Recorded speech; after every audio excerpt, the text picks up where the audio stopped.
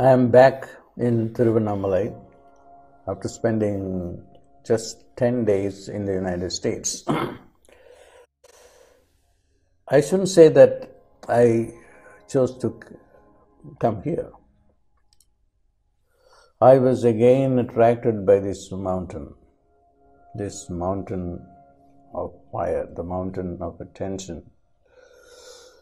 This mountain, which is Kailash, which is the abode of Lord Shiva. And I feel incredibly joyous being here. And I have no doubt in my mind that this is the place for enlightenment, this is the place for karma removal. And of late I was told that it is also the place where you can practice Shreem Brzee.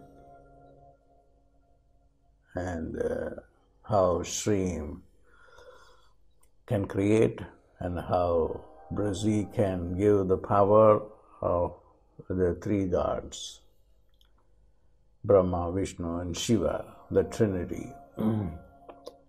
And that's not my intention to talk about it, because if I get into that, it will be a long talk, which I don't want to do now at this very sacred time, 3:30 or so in the morning. And I just opened the door just to let the air come in.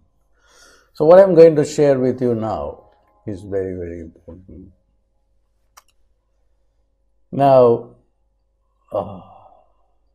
there are many approaches to contact the divine or experience the divine. One is through yoga, not simply the physical yoga, but the meditation part of the yoga, which is called Raja Yoga. There you get into Samadhi, which is altered states of consciousness, and through that consciousness you attain. And then there is an inquiry yoga, which is called Gnana Yoga, where through reasoning you get to a level of understanding who you are, like Ramana Maharishi, who came here to the mountain. He practiced Gnana Yoga, and then he was asking the question, who am I? Who am I? Who am I? Who am I? And then I kept on asking until you found out that he was Brahman, he was God.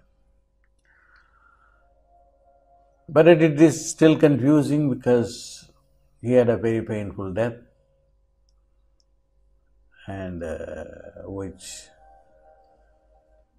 he reacted to the pain like anybody else. So I'm not going to even talk about that, because I have talked about it elsewhere too. So what I'm going to talk about is, what am I going to do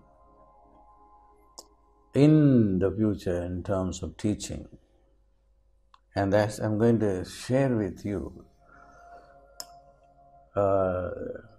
what is happening to me, and in terms of understanding how to get closer to the divine and how to make your life useful while you are on this plane. It's a great plane to be on, but then the most of the time on this plane, we just while away the time in fun and pleasure of the senses. That's silly. And then one day you leave the plane just to come back, because after that, there's a part of you that realizes the goodness of the plane. But then once you come here, and then you get lost in the senses, in Maya and in karma. At least, the least that can be done is to be here, in the precincts of the mountain, to look at the mountain and to breathe the air that passes over the mountain and into your nostrils. And there are very many teachings of how to stop breathing. And only when you stop the nostril breathing and then some other breathing takes over, which is called the soul breathing, or like I call it the mid-brain breathing or pineal breathing. Some people call it the breathing of the heart. And thenceforward, there won't be any illness, there won't be any pain in life. Then you have access to everything that can give you enlightenment. Now, Shreem Brzee,